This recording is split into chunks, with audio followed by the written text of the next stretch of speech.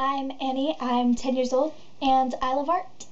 Today I'm going to show you guys a bit about what I like to do, what you'll be seeing on my channel, and this is my first YouTube video. Enjoy, and give it a thumbs up, subscribe to my channel, and I have a bunch of other fun stuff planned for my channel, so stay tuned.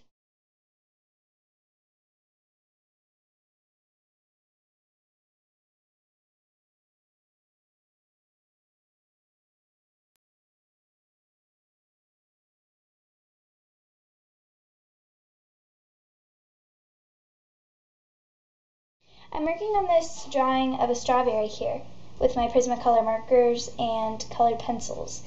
And I thought that I'd show you a closer look at some of my other drawings and paintings.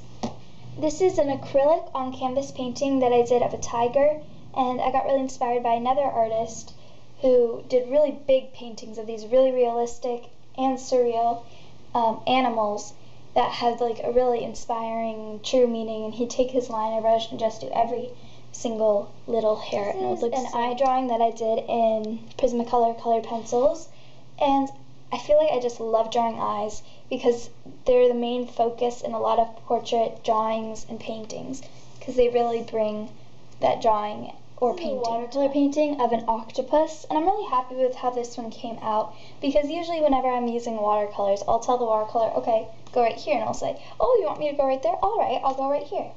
I feel like watercolors really do have a mind of their own, and that's why they're so tricky. This is a multimedia skull, actually. I think I used colored pencils, Prismacolor colored pencils, Prismacolor markers, some random graphite, and charcoal. But it was really fun to make, and I think skulls are also very fun and interesting, because I feel like if you can create a good skull, that'll really help you with drawing portraits. This is more of a like skull design that I did with my Prismacolor markers, and I just did this. It's a 5-minute sketch, and it was just really fun to come up with my own design of a skull and have the background and stuff, and I love doing sketches like this.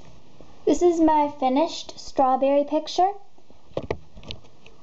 And this took me about 1.5 hours to complete, and I'm looking forward to a bunch of other videos that I hope to do in the future.